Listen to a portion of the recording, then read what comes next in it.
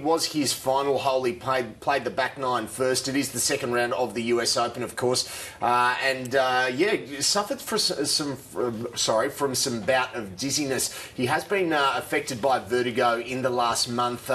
He was hospitalised with it last month and pulled out of a tournament in April, midway through the tournament, because he was suffering from dizziness and vertigo as well. He ended up finishing the round, but as you can see here, he was still clearly affected by it, moved onto his haunches there and then was escorted off the course.